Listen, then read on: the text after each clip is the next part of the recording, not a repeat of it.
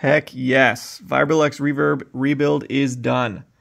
We've got the 3-prong, got the output transformer, we got all of these new old stock AB resistors, we got a cap, cap, cap, cap, cap, we've got blue moldeds. This thing is dialed.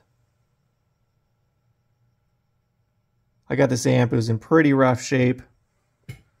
Clean on the exterior, but the previous work was really poor. So this thing has been very, very lovingly restored.